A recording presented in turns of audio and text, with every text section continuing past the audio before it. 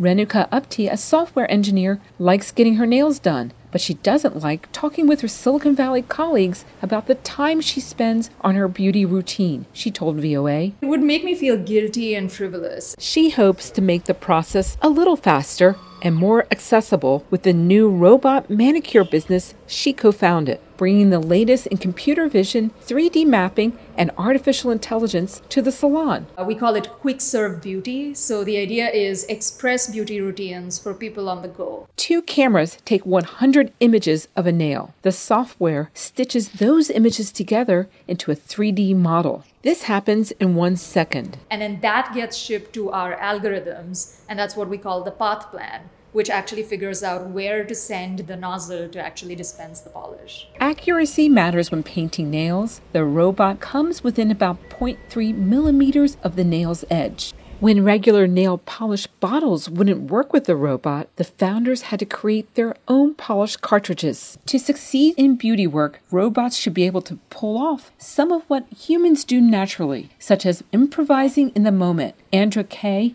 managing director of Silicon Valley Robotics, told VOA. And it's the reliability and the ability to deal with variation that separates a viable, successful robotics company from an invention. We will never be like the sit down, relax artistry of a nail salon.